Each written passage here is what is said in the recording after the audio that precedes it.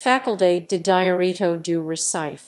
The College of Law of Recife, now called College of Law, Federal University of Pernambuco, formerly in Portuguese Faculdade de Direito do Recife, and now Faculdade de Direito da Universidade Federal de Pernambuco, is a law school in the city of Recife, Pernambuco State, Brazil.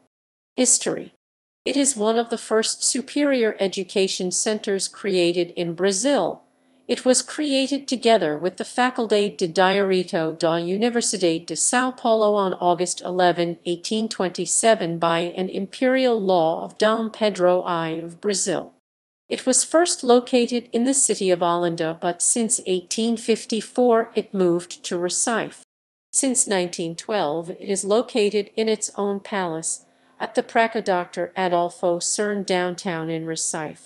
Since its beginning, the Faculdade de Direito do Recife was important not only for graduating bachelors in law but also for being a center of excellence in philosophy and human sciences. It is one of the most important superior education centers in Brazil. Between 1860 and 1960, a social, philosophic, intellectual movement known as Escola do Recife, the Recife's school, influenced the positivist philosophy and its understanding.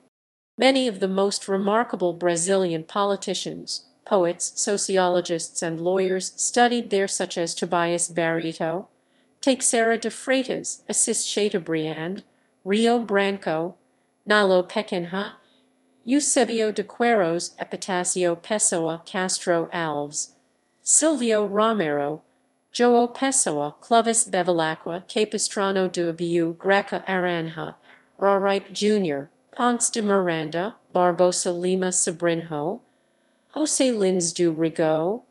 Its graduation course has around 970 students and has the Excellency Award from the OAB Ordem do Advogados do Brasil, Order of the Lawyers of Brazil.